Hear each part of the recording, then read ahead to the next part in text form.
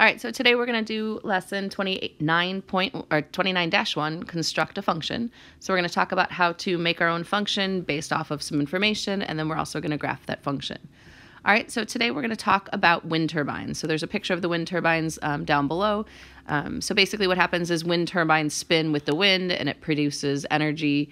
A lot of farms use it. Schools are actually starting to use it because it's a cheaper way than just paying like we do to ComEd or some energy company. All right, so specifically we're going to talk about Buffalo Mountain. They have 3 old turbines that are 213 feet tall and have blades that are 75 inches in length. Each of these older turbines generate 660 kilowatts of power. So power is measured in kilowatts, and it's per hour. So that's super important when we start to do some of these problems. And then it says they have some newer turbines that are 260 feet tall with blades that are 135 feet long. But those are a lot newer. They create 1,800 kilowatts of power each hour. So the first one tells us to focus on the new turbines. So we're looking at that second paragraph. And it says, how much do they generate in a day? Well, we know there's 24 hours in a day, so all we have to do is take those 1,800 kilowatts per hour and then multiply by 24.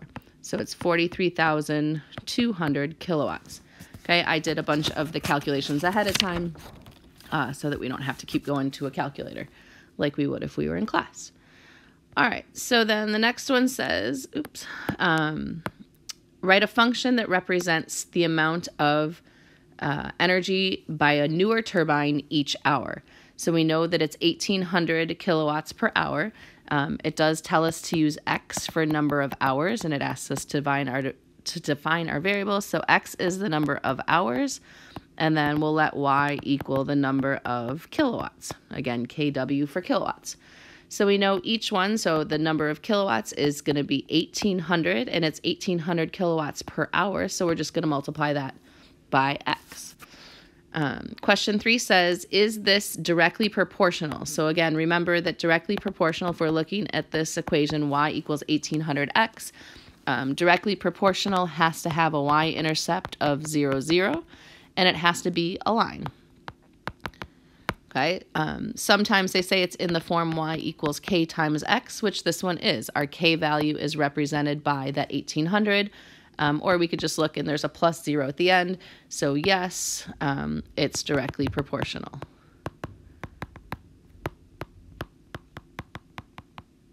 All right, so the next one says, unfortunately, wind turbines don't produce or only produce top capacity at a small range of wind speeds.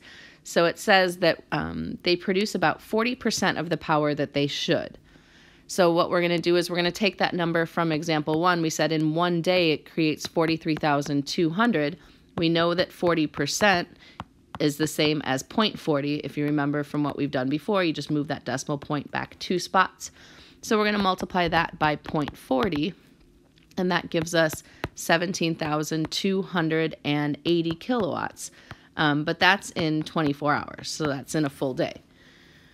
So what they want us to do is they want us to go ahead and rewrite our function based off of, so back in number 2, that was per hour. So what we're going to do is we're going to say, okay, it's going to make not 1,800. We're going to have to take that 1,800 and multiply by 0.40, which gives us 720. So it makes 720 kilowatts per hour. So again, we know it's going to be less than half. Half of that 1,800 would be about 900. 40% is 720. So what we're going to do is we're going to use that equation to figure out how much energy or how much power would be created in 30 days, 60 days, 90 days, etc. So the one thing we've got to be careful is that 720x, remember x represents the number of hours. So we got to be careful because now this is talking about how many days.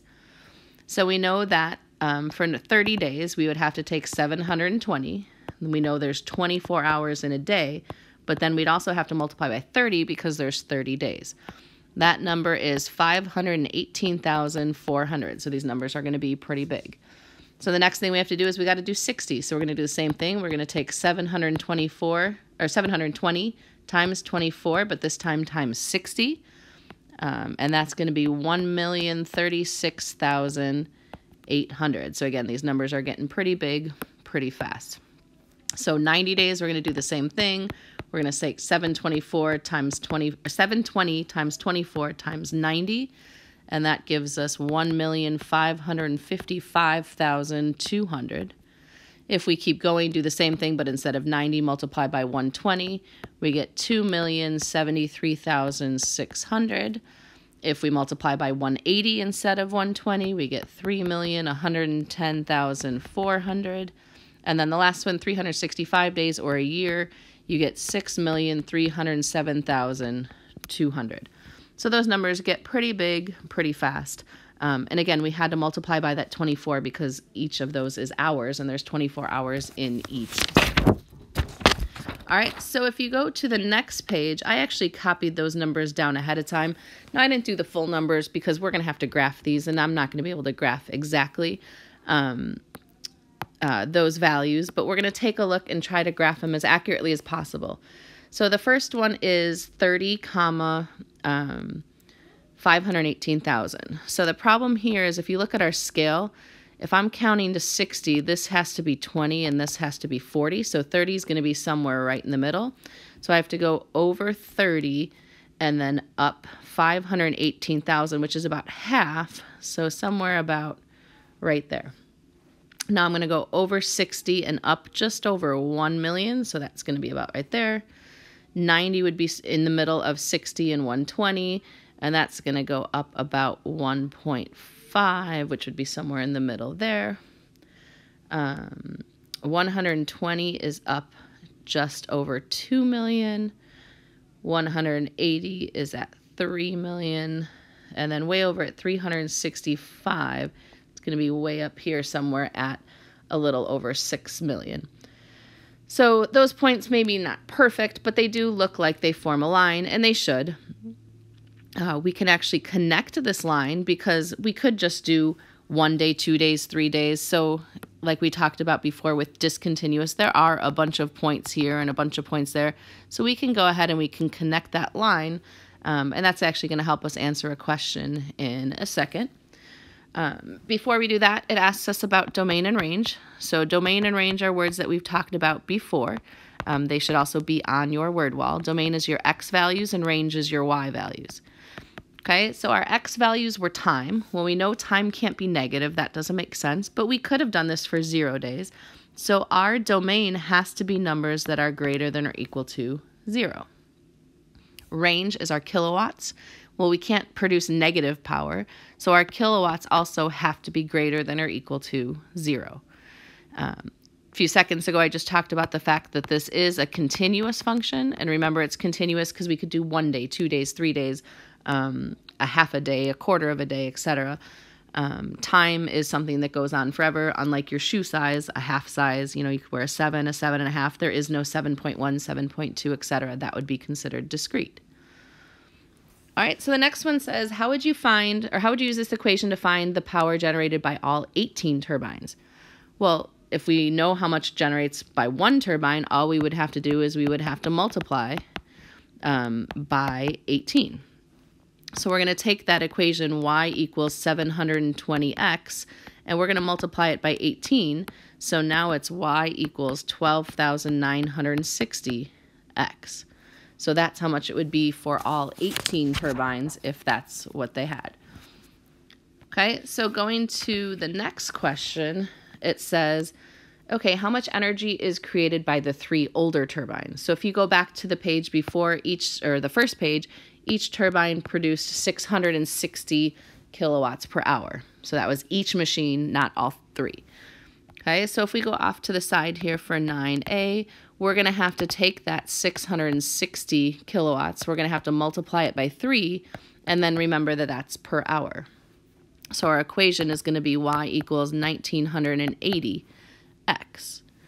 Okay, so part B says to create the table just like we did for part A.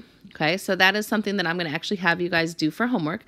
But the one thing I want you to remember is that this is in hours. So to do 30, you're going to have to do y equals 1980 times 24 for hours times 30 for days, and that's the number that would go there. So part of your homework is going to be to finish number 9. So I want you to fill in the table. I would definitely recommend doing the table down off to the side because you are not going to fit those huge numbers in those little boxes. So maybe just, go 30, 60, 90, all the way down to 365 off to the side. And then sketch a graph. So remember, your graphs are not going to be perfect. You're just kind of approximating. If it's, 5,400,000, just go a little bit above 5, maybe a little bit below 5.5. All right, we're going to skip numbers 9 and 11. Okay, we're also going to skip numbers 12 and 13. So your homework is going to be to finish number 9. Okay, and then also to do 14 through 19 right off to the side here. Okay, so some of you did not do the homework from Tuesday, so you do have the ability to go back and do that. Some of you did the homework, but you skipped a bunch because maybe you had questions, so I responded to those questions on Schoology.